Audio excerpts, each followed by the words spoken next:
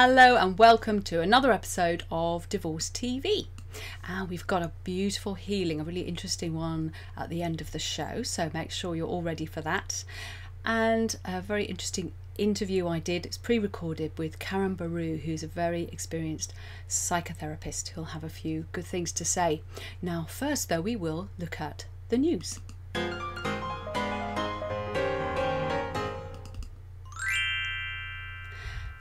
First story comes from the Daily Mail.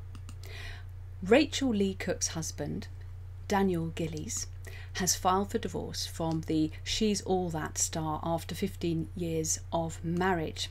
Now, the divorce was filed last Friday, according to The Blast on Wednesday. Rachel and Daniel shared daughter Charlotte 6 and son Theodore 5. The thespians tied the knot in 2004 after dating since 2001. Their intention is clearly to make this as peaceful as possible. So good luck, guys, and keep it sweet. The next story from the Mirror is an example of what can go horribly wrong. So don't let your divorce end up like this one. Actually, the divorce has already happened, but the agony is still continuing. Hollywood actor Johnny Depp has returned to London's High Court for his ongoing libel battle against News Group newspapers.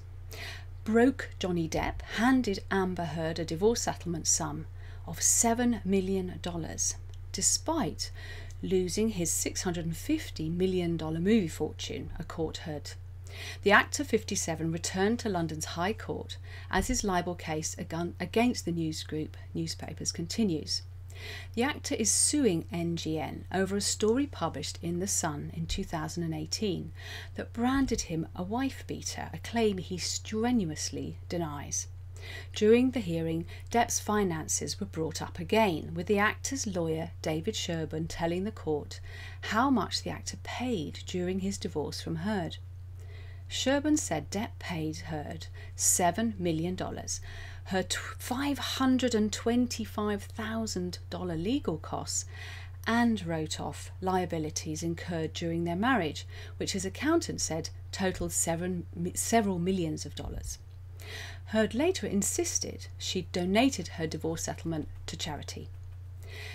This all comes days after the court heard Depp explain how he lost his entire movie fortune of $650 million and was left $100 million in debt just months before he split from Heard. During his testimony, Depp said he found out the bad news shortly before his then wife Heard's 30th birthday party on April the 21st, 2016. He had a meeting at which he discovered his former business managers had cost him a huge amount of money. The court heard how Depp wanted to run a DNA test on the poo found in his bed to determine who it belonged to. The star had said the incident marked the end of his marriage, and he believed Heard or one of her friends had done it, but she insisted it was one of their Yorkshire Terrier dogs. A picture showed in court also revealed the former couple's kitchen at a rented house in Australia, covered in blood after an incident in which Depp's finger was severed. He claims the injury occurred when Heard threw a vodka bottle at him, while the actress says he hurt himself smashing a plastic phone against a wall when she was in another room. What all this has got to do with his libel case, I'm not really sure, but it just shows that if you have a very messy divorce, it can go on being messy for quite a long time. Now, a more positive story to end on. Kelly Clarkson was left speechless by a 12-year-old in his message about overcoming loss and sadness, but confessed it's what she needed to hear. The 38-year-old talk show host was blown away by the pre-teen's words about positive thinking to propel life forward amid her emotional divorce from Brandon Blackstock. Kelly has appeared emotional on her talk show since she filed for divorce from husband Brandon Blackstock on June the 4th. Kelly and her talent manager, ex, 43, share 5-year-old daughter River Rose and 4-year-old son Remington Alexander. She's also a stepmom to Seth, 13, and Savannah, 18, from Brandon's previous marriage. According to documents obtained by The Sun, Kelly filed papers in Los Angeles on June the 4th and cited irreconcilable differences as the reason for the split. The singer requested joint legal and physical custody, though asked the court to not award Brandon any spousal support in the paperwork. As she filmed her hit NBC show from her LA home, Kelly chatted with Giles from Fort Worth, Texas. The impressive middle schooler wrote a book called Never Give Up, which helps others overcome depression and loss. Giles explained that many people want to simply quit when battling negative thoughts. He then advises to live life with a full battery mentality and replace the mindset with only positive thoughts. As he continued his inspiring message, Kelly was speechless with her mouth wide open as she listened in. The voice coach then exclaimed, "Wow, oh my gosh," before stumbling over her words in disbelief. She continued, "I know everybody out there, somebody else probably needed this message too, but so did I. I cannot believe I'm learning so much from a 12-year-old. We need to shut up and listen to children." Couldn't agree more with you, Kelly.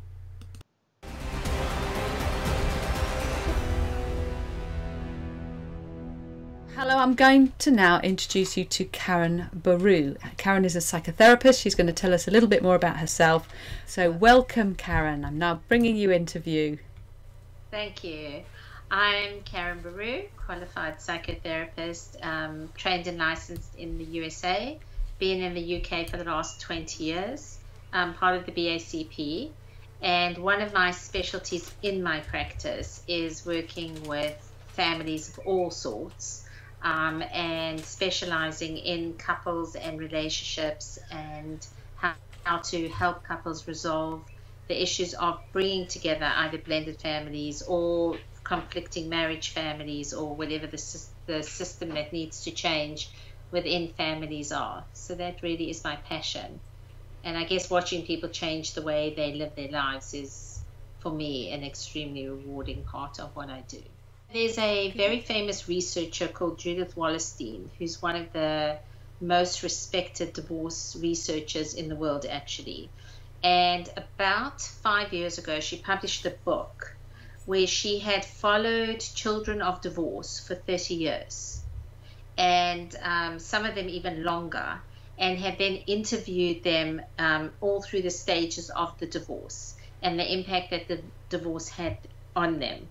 And I guess the best conclusion from this is that it is not the divorce that hurts children. It is the war between the parents.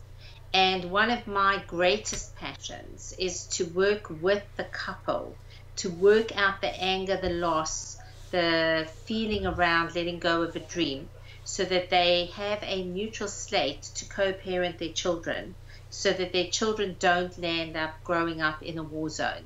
Because it is that war zone that damages the children. So one of my greatest missions with couples of any stages is, sometimes even married couples who warring all the time, they're actually living like divorced couples within a marriage. So, and often what I do see is people will get divorced, and I've had couples who've come to me 10 years after their divorce, and they're still basically in the marriage.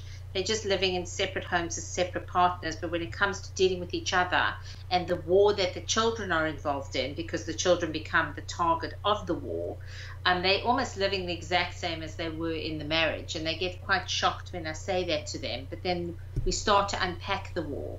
So the best present any divorcing or conflicting relationship can give to their children is to work out their own anger on their own without their children, and help the children grow up in an environment that's safe emotionally for them. You brought your children into the world, and it is your responsibility to provide a safe, loving environment for your children, where they don't have to choose between a mommy and a daddy. They don't have to choose between who's more important, and integrating other partners, because the smaller the war, the better integrated the other partners are as well. Thank you, Caron. I wanted to ask specifically about the challenges of co-parenting. So when you've got other partners on the scene, because that does seem to be a huge issue. What are the kind of common mistakes people make that you could help them avoid, particularly also helping people to understand things from the child's point of view? So, it's very interesting, that co-parenting, because I'm going to start with married couples. most married couples do not work on the same page in parenting. So no matter how good your relationship is, you will always have conflict about what kind of parenting values, parenting systems, because it's all learned from your family of origin. So right away in the marriage, you're starting off with two parents who probably think quite differently. The issue is that when they disagree, they're living in the same house, so they can go to each other and say, listen, did you tell Sally she can go to a concert by herself with her friends? Yeah, well, I didn't think it was a big deal. So they can work it out and work through the conflict, sometimes maybe not, and come to sort of some kind of resolution because they're living in the house, and they can pull the child or the teenager or whatever it is in and have a family discussion. The problem with co-parenting with parents who live in different homes, and there's a huge difference in this, in parents who are warring and parents who aren't warring. The number one rule I set up with every single couple that I work with, whether they're warring or not, is no decisions are made without consulting the other parent, because children are genius at splitting. So if the child asks mommy for something and mommy says no, and then when they go to daddy, daddy says yes, the child then very quickly learns that they've established quite a good system. I mean, I've actually, once parents started talking to each other, found that kids who were getting double pocket money, double presents, double things that neither one of the parents ever bothered to check with the other one if they were actually getting that. So the number one rule, whether you hate each other, love each other, or tolerate each other, is for the sake of your child. If you can set up, and luckily today we don't have to talk to each other. We've got email, text, messaging. And as long as it's not abusive, because sometimes parents will use the co-parenting as a war game to hurt the other one or have power over the other one, and then the co-parenting actually becomes destructive. So one of the things that needs to take place is, in couples who aren't warring, there's no reason to not send each other a message about, you know, things that the child asks for, or the value systems, or how they want to co-parent together. So it's much easier to co-parent in a non-warring situation, because you can have a meeting, you can sit down and discuss big things together. With warring couples, if there is a rule that you only discuss like a one-liner, you know, does Sally have piano lesson today? Yeah, it's a one-liner, because Sally's told me she doesn't have to go, but of course Sally has to go, and the mother's paid for it, but Sally's told Dad there is no piano lesson, which then becomes a massive explosion because the system is so fragile. So the goal of co-parenting is to create a safety net where children can feel safe coming from both homes and both parents. Because I'm a systemic therapist, I work with the system. So the majority of work that I do is with the adults, although I will have family meetings on behalf of the children with the adults to find out what the issues are. So I will bring the children in with a session with the adults, really to find out what the child thinks, and then I'll often refer the children to somebody else, because they don't want to see the same therapist as their parents. But when I do a family meeting together, the main issue that the children have is that they don't know who to trust and believe. Because if parents are fighting and warring and everybody's playing, and I'm talking about the warring parents, not necessarily the ones who are okay working together, but the non-working together, the child feels like they're always in the middle. So even something simply like they have a birthday party and it's the other parent's weekend, and they're too scared to ask the other parent, and the mother doesn't want to ask the father, and then the child always feels like they're drowning in the middle. And so the most important responsibility for the adults is to look at the children's needs, not what your need is, but what does my child need? My child needs a system whereby they can talk to the one parent and then talk to the other parent, and not feel like it's a competition between who gets to say yes or no. And that's really what really destroys children. So if the parents can find some mechanism whereby the child needs come above their needs, the system can potentially calm down. particularly referring to longer term studies, what actually happens to children when the parents continue to war and don't manage to sort all of that out? Well, I have a whole caseload of those 30, 40, 50, 60-year-olds. They'll end up divorced. They'll end up not trusting relationships. They'll end up not settling down, believing that love can be calm and quiet. They grow up believing that love is war.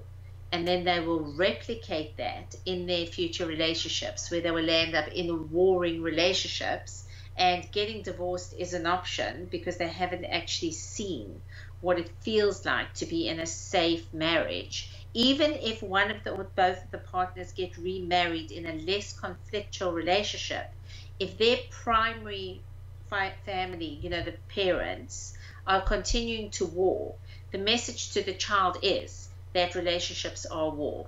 So I often get people in their 50s who've been married 3 or 4 times, and when I do their family of origin history, they'll tell me that their parents hated each other, got divorced, lived in separate houses, had a war their whole lives. So they don't feel safe that a marriage is something that's a loving, warm, holding space. It's actually a scary thing that's going to implode at any minute.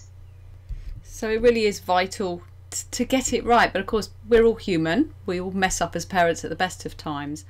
You see, here's the hope. The hope is that children forgive very quickly, and that every single child wants to have a happy mommy and daddy, no matter how old they are. And I've had 30, 40-year-olds tell me that. So if parents realize that, let's say you have been warring and had a really toxic relationship with your ex, it's never ever too late to stop it. Because the child, as soon as they see the shift, it's what they've always wanted. So they'll test it in the beginning to make sure it's real, but as soon as they feel it is real, they very quickly shift into a healthier system of a non-warring relationship. So the hope for parents is that it's never too late to stop the war.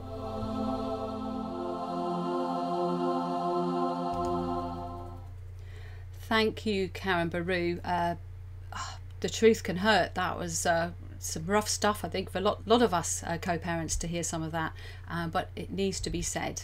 There was a comment from John Davies. Good question. How much does it cost? Yes, obviously, working with someone of Caron's experience. I don't know if you know, psychotherapists are not just a normal counsellor. They've spent many years of training, and they can deal with some quite deep issues, but I'll make sure that Caron's details are available once the live streams have done their thing, and I can add those details to the comments.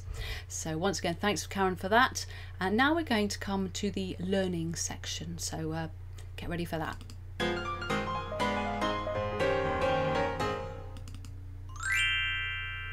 So we're still on divorce first aid, which is a big section in the divorce masterclass. The code there will still give you access to that, where you can get whole chunks of it without even putting your credit card details in. But obviously I won't keep it like that forever. So if you want to check that out, please do. So we're going to talk about antiseptic stage, the cleaning wipes. Now we're going to talk about the resisting the urge to sanitize the divorce and shut the door on longer term emotional side effects too early. We're going to talk about beware of unresolved anger and hurt, making sure that's not repressed. But also I want to talk about workplace hell. Divorce is still a taboo subject, and so don't rely on HR to deal with such a private and sensitive life situation. And we'll start with a quote. Author Jared Kintz once wryly stated, "I wanted a divorce, so I bought myself a house to give me the incentive to stay married." That's an interesting way of thinking about it. So wipe away the tears, make it all sanitised. That's what we're encouraged to do quite early on in the divorce process. And there's some danger in that. People will suppress their anger and their hurt if no one is willing to listen. However, there is a balancing act for those around them. You don't want them to fall into victimhood either. So my advice is for you not to see them as a victim. If the people that you know who are right now going through divorce and family separation, see them just as you. No one is immune to divorce and family breakup. I certainly thought I was. I never dreamed for one moment that my kid's dad would one day reveal he wasn't happy and that our relationship would end, literally overnight. Divorce and family breakup is messy. You can wipe away the surface tears, but what about what lies lurking below? The ripples of divorce affect much, much more than just the immediate family over a long period of time, especially if the breakup involves litigation. And in the workplace, that can be hell. Stress is the number one reason for absenteeism at work. And that was a conclusion by the CIPD Simply Health Absence Survey way back in October 2011. Stress impacts negatively on employee absence rates, on the morale of fellow colleagues working in the same teams, and on the company's bottom line. So what seems not yet to be measured very well in the UK, but is it anecdotally a real life problem for employers, is the day-to-day real lives of their employees, which can, of course, they can turn hard-working, reliable staff and cause them to dissolve into overstressed, emotionally delicate workers who are suffering from that all too common life situation called family breakup. Or to use another, sometimes almost taboo word, or so it seems, divorce. As the creator of the Alternative Divorce Guide, which is basically a travel guide to stay out of court divorce, I often hear claims from employers that their employees' private lives are beyond their control, none of their business. Well, of course they are, but the question I ask is why avoid sharing information on how those employees can get support and help outside of their employment assistance program and empowering them to avoid adversarial divorce, which will only impact negatively on their families and on their work, just because there appears to be such a social stigma all around the subject of divorce.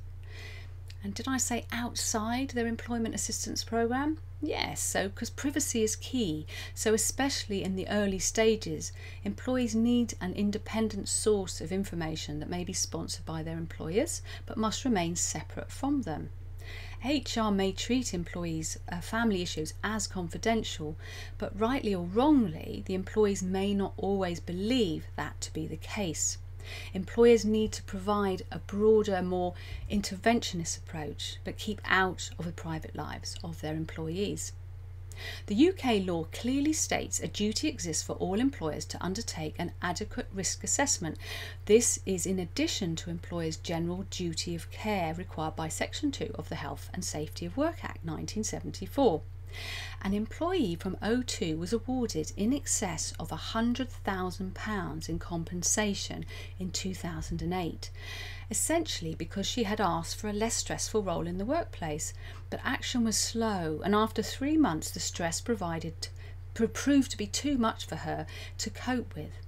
Through such a large compensation award, employers were sent a clear message that duty of care must be clearly demonstrated to avoid possible legal action. Employment Law Watch concludes that the case is important because the Court of Appeal has made it clear that in cases of severe stress, it is not enough for an employer to provide access to a confidential counselling helpline or to refer an employee to an occupational health professional. It is likely that a more interventionist approach to managing stress is required of managers and HR professionals following this case. So divorce impacts heavily on the workplace because it increases the financial pressures, emotional turmoil and absence rates in employees. And this impacts directly on the company's bottom line. Traditional employment assistance programs are not always targeted at specific life crises like divorce and family breakup. And employees often do not access them because they need a private resource that is not under the auspices of their company. In other words, it is vital that any realistic help to be offered to people going through the family breakup needs to be outside of the EAP and independent of the employer. Otherwise, many staff will simply not use what is offered because they want to keep their private life out of the workplace, even if they are unable to spare their employer the consequences of their life crisis, or because they fear that in a time of recession, their job prospects will be impacted if employers know that they are going through a divorce. I've come across that one quite a few times. I recently spoke to a professional woman who's convinced that her work contract was not renewed as a direct result of her employer knowing that she may be divorcing, and as then a single mother, she was deemed less likely to be able to cope with the travelling involved in the job, even though she's well able to arrange childcare. What will be interesting to see over the coming years is how many companies take up the free offer of giving their staff access to online resources such as the ones that I offer. I've found a reluctance in HR to share these free resources because I believe there's still a lot of a fear around tackling sensitive issues like divorce. So if your company is giving you easy access to a free resource that can guide your friends, family and work colleagues and yourself through less stressful family breakup, you're one of the lucky ones, and please do share it with me. I want to know about it, and so I can congratulate your employers. Do we have a cultural issue at play here? Is divorce and family breakup such a taboo subject that employers just don't want to engage with the reality of their employees' personal lives? I was told by the creator of a local wellbeing event that in his dealings with employers, he never uses the word stress. He speaks only of well-being. It is as if by accepting that stress exists, the employer is admitting to some kind of sin. Is it not time for employers to take their heads out of the sand and accept that employees' personal lives will not only impact on their bottom line, but also could result in litigation that could cost that employer a large sum in money? A while back I read online that some law firms are receiving payments from local employers who are covering the cost of an employee's divorce. This is understandable, especially in a smaller business where a key team member is struggling with not only the emotional fallout but the financial cost of a litigious divorce. But would those firms not be better off encouraging stay out of court divorce by making key information accessible at an early stage? If employees use mediation or collaborative law, they're likely to suffer much less stress and avoid high ongoing costs. We'll finish with a quote from P.J. O'Rourke. He showed he knew a thing or two about society's prejudice against divorce when he said, "Staying married may have long-term benefits. You can elicit much more sympathy from friends over a bad marriage than you ever can from a good divorce." We're going to now come to a pre-recorded shared story that I'd like you to listen to. It's not the perfect quality, but it's one of those ones I've grabbed online, and this is Rara, and she says some lovely things, so I hope you find this uplifting.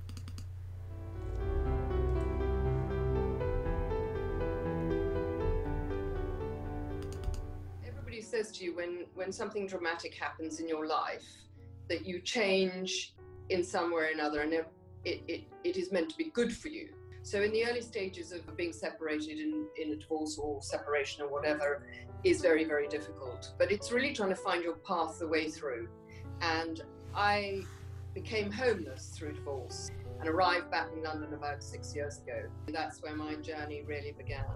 My life completely changed. I was madly in love with my husband and my life completely changed. And I have this wonderful saying, adversity brings you two things, a lesson and a blessing, and it's normally in that way. So I got the lesson pretty quickly, and the blessing is now with me now. So I'm really happy where I am and where I've got to in 13 years, and actually quite proud of where I've got to. I had a moment of complete dismantlement, and when somebody says your heart aches, I had a session for about 3 weeks where I really could have pulled, I thought I was having a heart attack. I really could have pulled my heart out. Now, if I hadn't had my children around me, I think I probably would have been very more dismantled in that. But they were grieving as well, so I had to hang on and look after them as well as myself. And that was very complicated. So trying to get through that period was tremendously difficult. And I went back to grassroots. I painted. I used to paint a lot. I started to paint. I'd never sculpted, and I longed to sculpt. So I started a session with Morley College, funnily enough, in London near Waterloo. and had the most lovely time there, putting my hands in clay. And funnily enough, when I put my hands in the clay, I burst into tears. So there was something very therapeutic about that. I run a small divorce area called CKRP, which really just is where you can discuss the private sides of what you don't want to tell your friends. All I wanted to do was to help the homeless, because I was homeless, and I'm an ambassador of 2 homeless non-profits, and what we've done on the streets over COVID has been amazing. I didn't realise how many tears I had until eventually I couldn't stop crying any longer, because I was completely devastated when my husband left, and I just cried and cried and cried, and eventually your tears stop and you're sort of left with a void. You don't really know what to do, and eventually I sort of thought, well, I've got to improve myself somehow or another. So I took singing lessons, and for my first 2 singing lessons, 2 things shocked me. One was I cried every single minute of the first lesson and possibly some of the second. So the poor man, I think, thought, goodness me, she's real trouble. And the second thing was that I couldn't remember anything. So he said, now sing that again. And I couldn't even remember what I'd sung. And that really frightened me. And there's a loss that you have when you have trauma. You lose certain sides of your brain, and it took a very long time. I'm not sure, I'm not right anyhow, but it took a very long time to gain that thought process and the memory process again, and that was what fascinated me. So I sang, and I was lucky enough to sing an album. When I'm mentoring now, which I absolutely love, so I always say to them, go back to something that you used to love.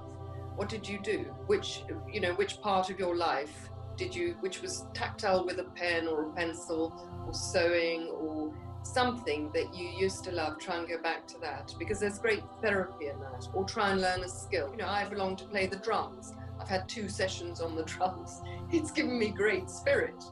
If I had a drum set, I'd drive everybody mad.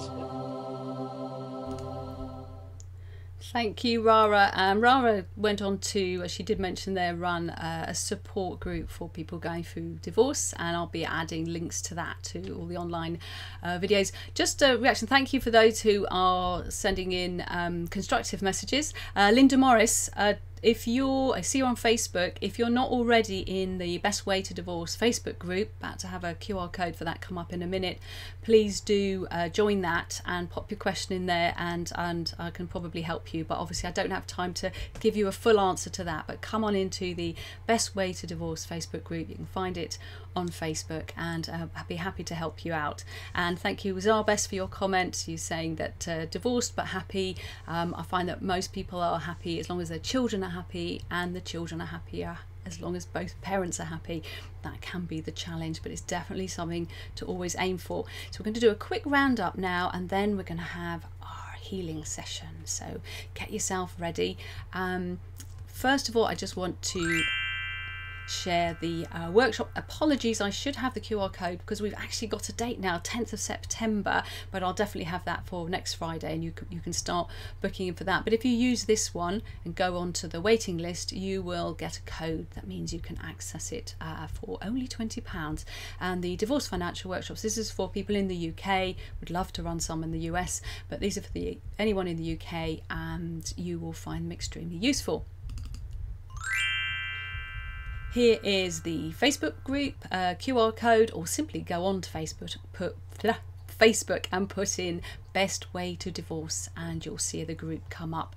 You'll be very welcome. It's an international group. We have UK, USA. We do have others, and I am putting together information for other countries as well.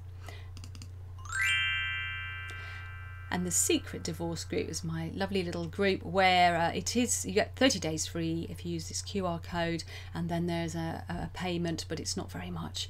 And that's just a great place to have ongoing support, and I've got lots of resources in there. It just helps me manage to give people ongoing support without me going mad, because I couldn't do it all by email and phone. And we're now preparing for our healing. I'm going to put the healing slide on now.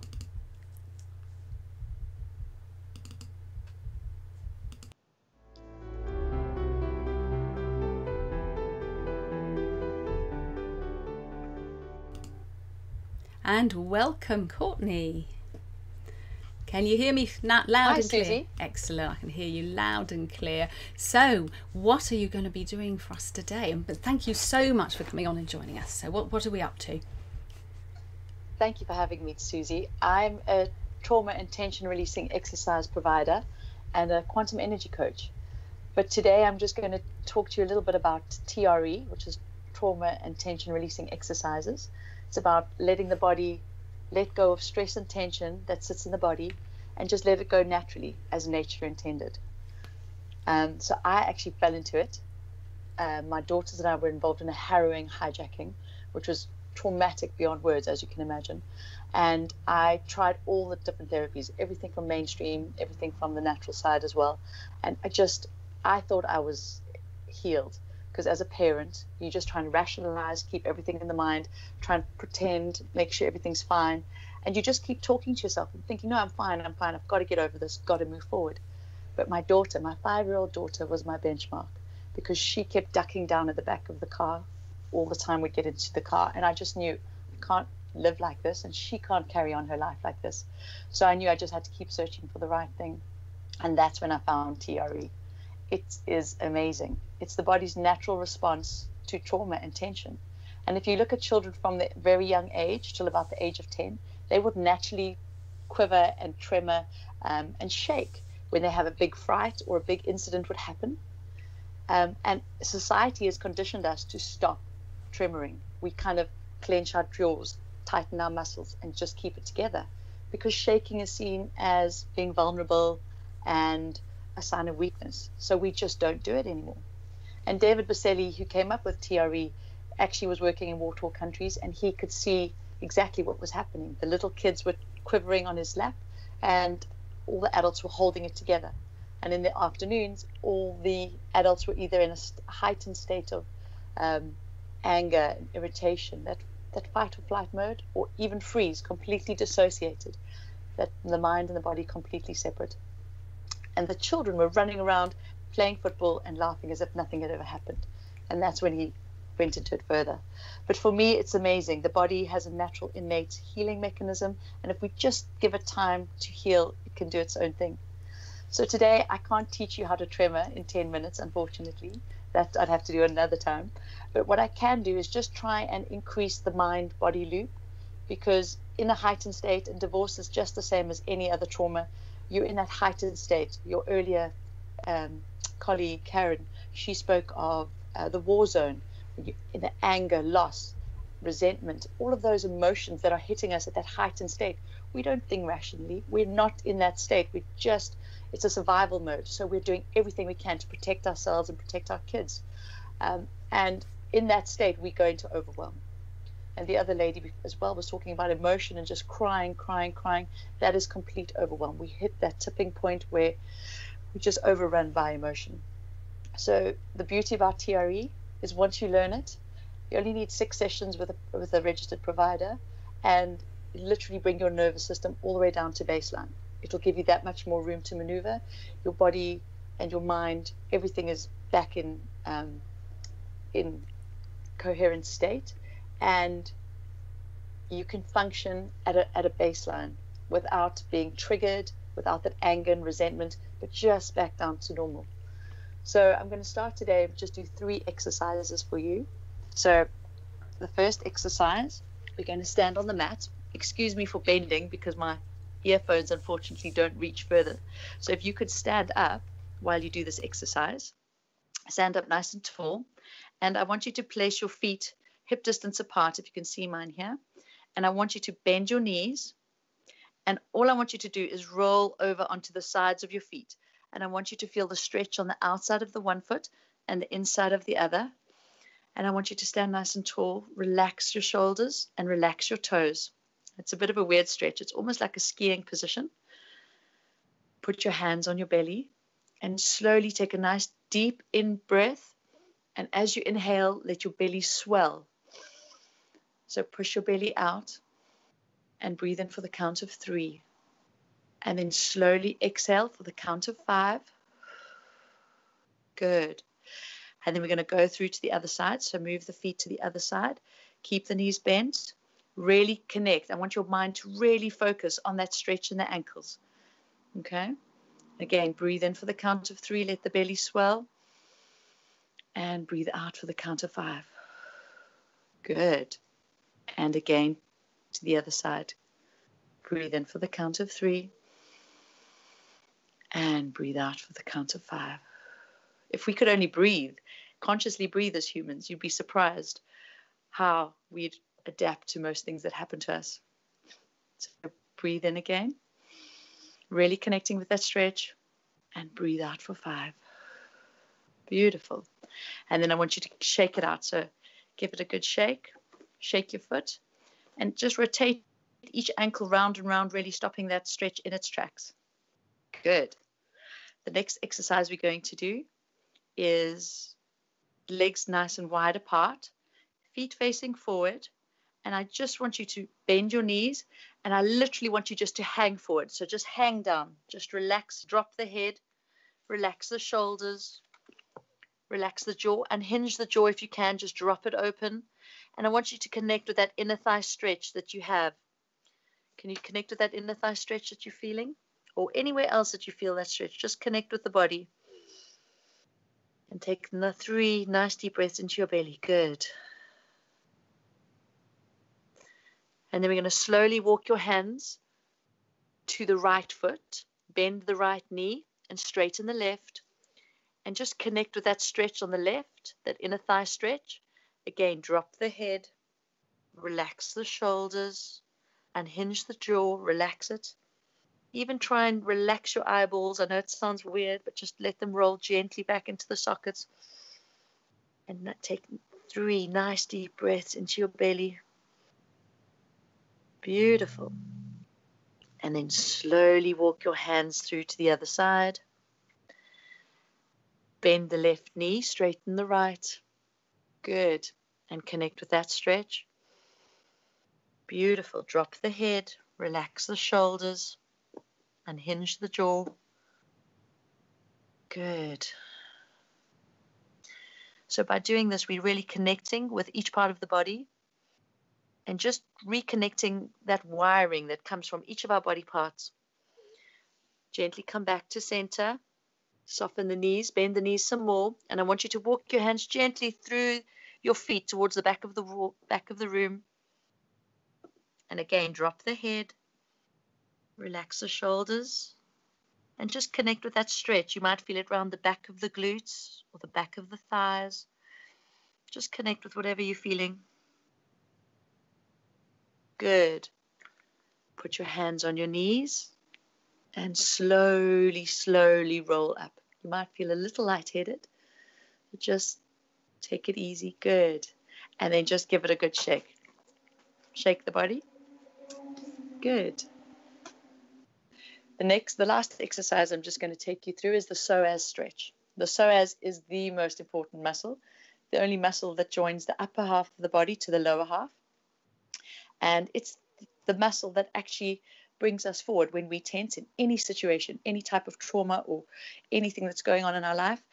Even if you get quite a serious email, sometimes I find myself, I go, oh my gosh, what are you doing? You've stopped breathing and you've hunched forward. It's our basic instinct to bring ourselves forward. And that with contracting that muscle, you're contracting all the muscles in the body, slowly but surely.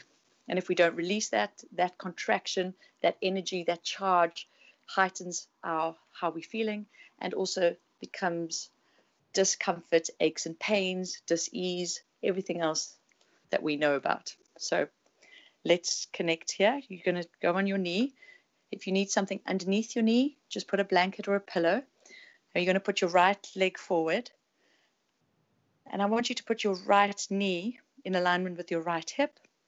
And I want you to scoot your toes forward so you can see all 5 toes quite clearly visible from this upright position. And put your hands on your knees for stability and hold on if you need to. Don't be shy. And then lunge forward. Beautiful. And you'll feel the stretch in this hip flexor here. Oh, it's a gorgeous stretch. Gets me every time. Drop the shoulders. Relax the belly.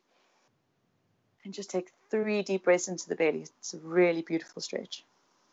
Good. And then after your third breath, you're going to stay forward in your lunge. And I just want you to rotate round to the right shoulder. Look over the right shoulder as much as you can. Feel that stretch go further up into the psoas, right up here into the stomach. And again, 3 deep breaths into your belly. Good. And then we're going to come out of that, and we're going to do the other side.